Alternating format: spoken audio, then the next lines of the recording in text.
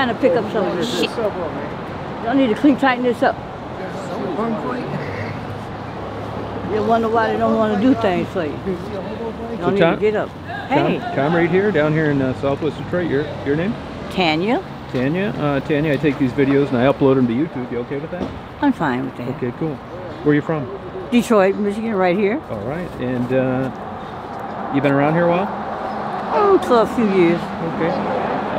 Go to high school in Detroit? I tried, but I dropped out. Okay. What grade? At the 10th grade. All right. What type jobs have you had over the years? I worked for, I worked at the big boys when it was on Woodward and Mac. I've also worked for the Salvation Army off of 4th Street. I acquired that internship through, the skills school right there on Canfield and Woodward. Okay. PBS. Yep. I think that's what they call it. All right. And I did my internship, and before my internship was over, I was hired in to one of their stores. Oh, right, nice. From one store, I ended up going to a second store. Okay. I was living in Highland Park, Michigan. Okay. And I had to catch the buzz. All right. Okay, I was there every day, all day. Oh, wow. Okay, no sick days, no late days, none of that, because I wanted to change my life. Okay, as a 60-year-old woman, which I will be this year coming. Happy birthday in advance. Thank you. I have 4 boys and 4 girls. I've been married 3 times. Okay, and in the event, I chose to bring my life, give the power back to me. All right. Okay, I was an addict out here, you know what I'm saying? Shooting heroin, you know what I'm saying? These 4 different times I've flatlined until I got the message, you know? And I quit by way of cold turkey, not a rehab place. Wow, for me, it was enough. It's a wrap, it was all. You know what I'm saying? And I live by that. Now, when you flatlined, did they give you a Narcan, bring you back? No, that wasn't even out then. Oh, okay. Just brought you back? Just brought me back, by the grace of God. Okay, so your drug problems, was it only heroin, or did you do other things as well? Oh, I used to do pills back in my younger days, chemicals and things of that nature, and I've been an alcoholic, a drinker of alcohol since the age of 13, going on 14, you know. And I still drink today. Do you? Yeah, pretty much. My coffee is not Maxwell House and Folgers, okay? Yeah, got you. So you're still drinking? Yeah. How much would you say you put away a day? A day? I could probably do what? I have a 6-pack by myself. Okay. Do you consider your drinking a problem?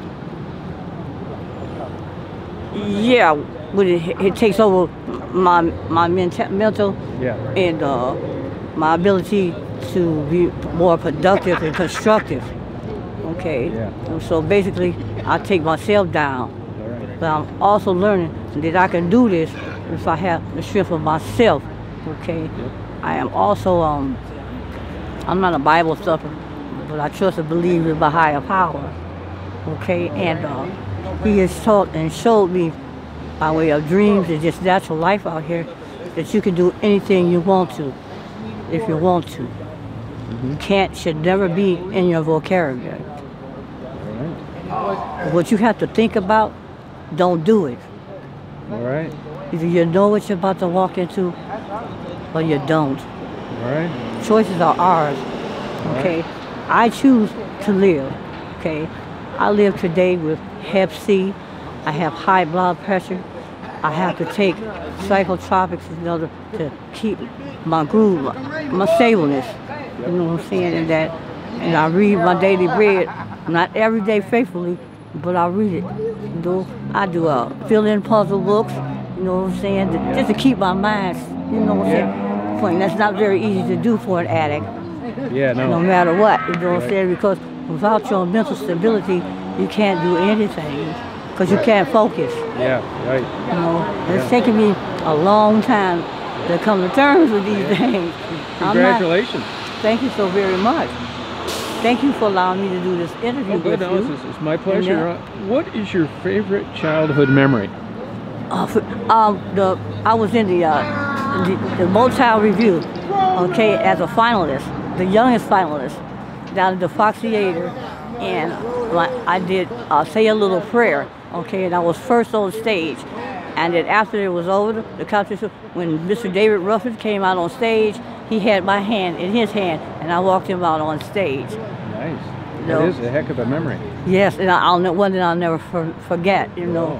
No. My father was an Air Force man, you know what I'm saying? And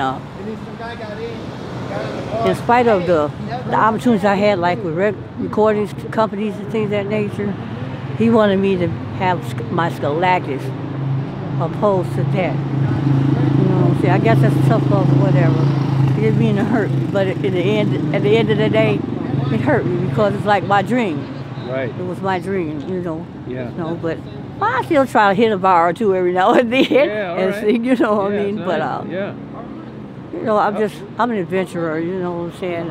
If something makes me feel cornered or whatever it shit, I set my mental to do something different, you know what I'm saying? It may be just geography, but sometimes geography is what you need, you know what I'm saying? Because all these drugs are going to be out here, no matter where you go. Yeah, right. But if you got to set your mind to doing something positive, so you can step up the ladder instead of falling back down.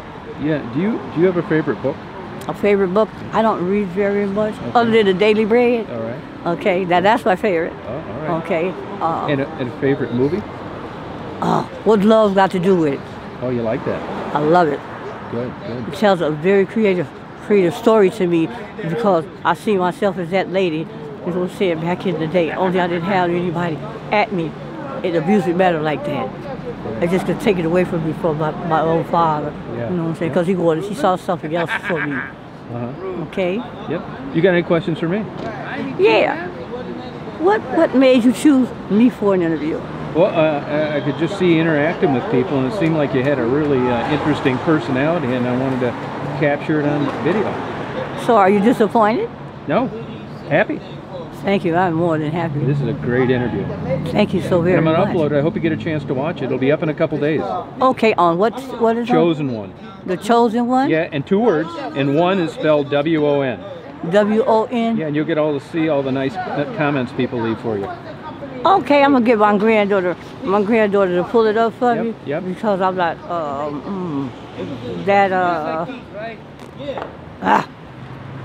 my skills for computers and things of that nature right there. That's why I don't even have a telephone. Yeah, you're lucky. It's too complicated. They do it too much on there. Yeah, you're lucky.